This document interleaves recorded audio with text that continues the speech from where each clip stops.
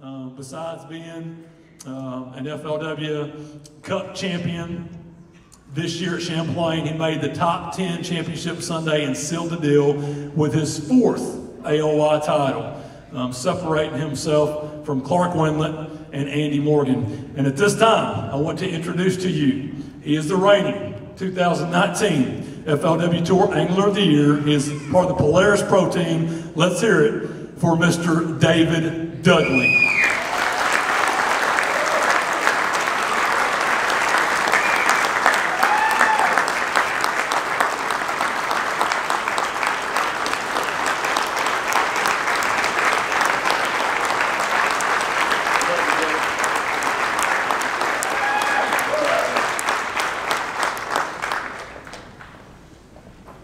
So this is a pretty exciting moment for me.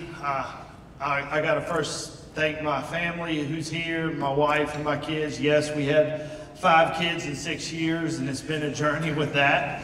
And my wife is here with me and my support, and all my kids and my mom. And I wish my dad could be here. I know he'd be proud. And but I thank you and I love you all very dearly. I don't know why I'm so, I reckon, you know, I don't really know what to say. I truly am humbled to be up here. You know, I was fighting earlier in the year. Well, actually the last few years, my kids kept riding me like, Dad, you haven't won a tournament in 6 years. And I'm trying to explain to them like how hard it is to win, and you know, just to accomplish the things that I've accomplished. And they started ragging. So then it started getting in my mind. And I'm like, man, have I peaked? Have I like went over the, you know, over the hill? You know, and fishing has always fascinated me in the fact that, you know, I study the game naturally, and I follow along stats, and I'm kind of like the guru right there, you know, with stats. And I look and I'm like, what is it that, you know, what have I lost? What have I, like, what did I have in like 2011 and 12, and what did I have and what did I miss? And fishing, you know, in the last year, it just started bothering me a little bit. And, you know, I thought about what to talk about tonight, and I go back and reflect 2008 when I won, and that was pretty much like a surprise. We had like 250 anglers in our tour at that year, and I was sitting in 17th place, and I never got it, you know, like I was never considered to win Angler of the Year. I never got an interview. Nobody was like, hey, you know, you think you can win it? It was just, I showed up the last day of the tournament, and they're like, hey dude, you won Angler of the Year. I'm like, what you talking about? What you talking about, Willis? You know, y'all know where that comes from, right? So, yeah, some of y'all do. So, anyways, that was kind of a surprise to me. And then I look, and I started putting together a pattern, because fishermen, we pick up on, my wife gives me a hard time all the time because fishermen, our whole life is picking up on patterns, right? How many of y'all guys here, your wives get mad when you pick up on something like that? Well, anyways, mine does. I pick up on patterns a lot. So if I go back and reflect on 2011, 2012, I started questioning. I was like, what's your drive? You know, what was the drive that got me to 2011, 2012 Angler of the Year, and what am I missing between? And I want to encourage you guys to, you know, find something that drives you. We all can agree, yeah, we want to win Angler of the Year, and I want to win the tournaments. We have that drive. That's a natural drive in us.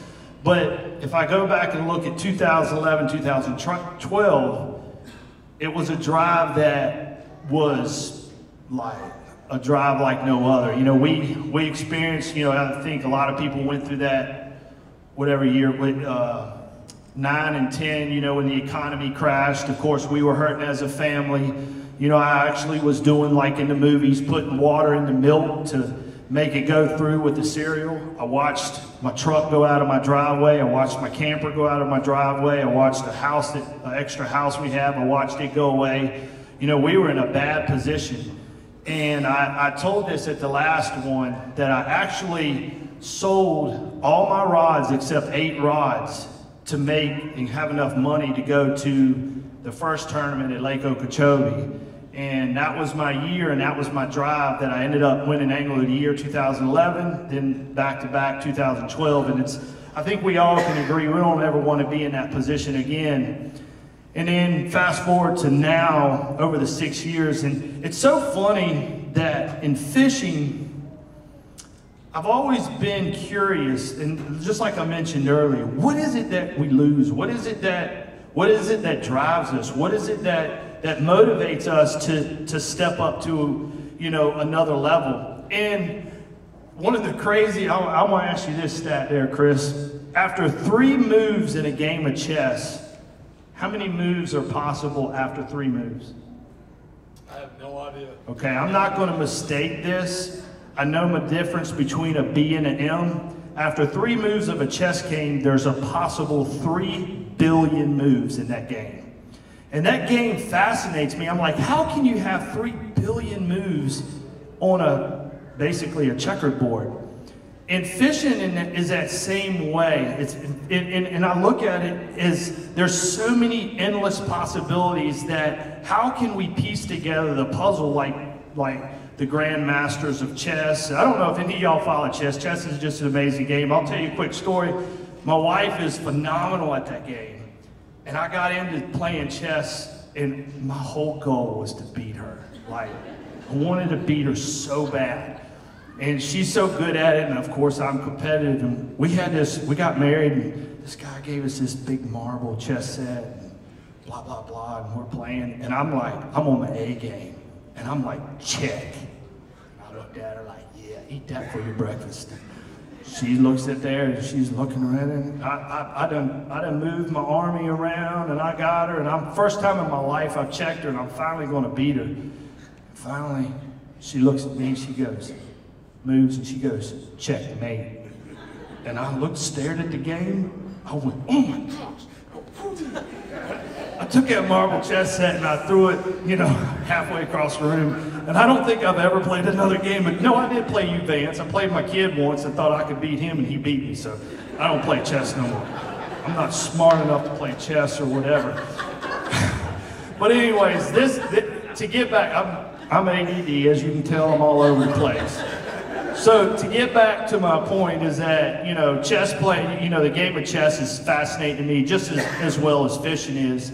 And I look at what was I missing during this 6-year period. And it's not to say that I don't know how to say it, but it's not to say that I was missing something, because I've made the championship every year. I've been in the top 10, but you know, we all strive to have goals as anglers.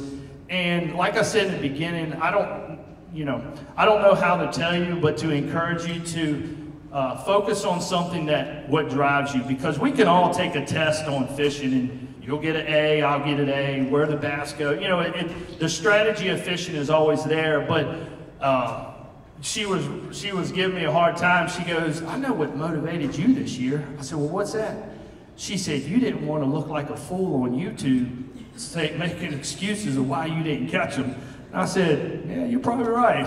You know, I started a YouTube channel this year, and it was like, you know, maybe that was my motivation, maybe it wasn't, but either way, I hope you guys can come away with some encouragement to focus on something that makes you, you know, that gives you a drive beyond just, we all can agree we want to win, we want to be successful, we want to, you know, be at the top level of what we always have, where you want to be. And but I appreciate all your support, and I can't come off of here without thanking my Father in heaven, and He is my biggest support beyond my family, and without Him I couldn't be up here. And I want to thank the FLW staff.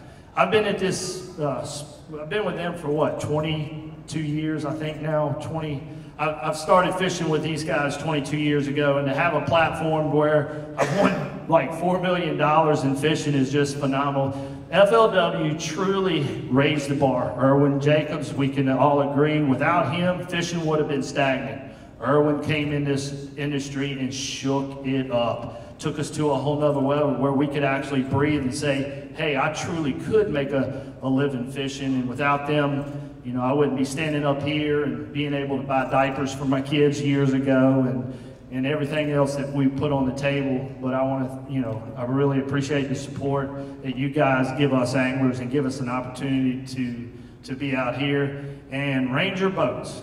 So I've been with y'all for 24 years now, 24 years, and without their boat, and I know this is going to sound kind of corny, but I probably wouldn't have been able to walk up here being in a different boat for 24 years. That is, we can all agree it's the cream of the crop. It's the Cadillac of boats out there. So thank you for giving me a good back. Thank you for supporting my back for 24 years of sitting in a boat, beating my brains out. So I appreciate it. Thank y'all for listening to me.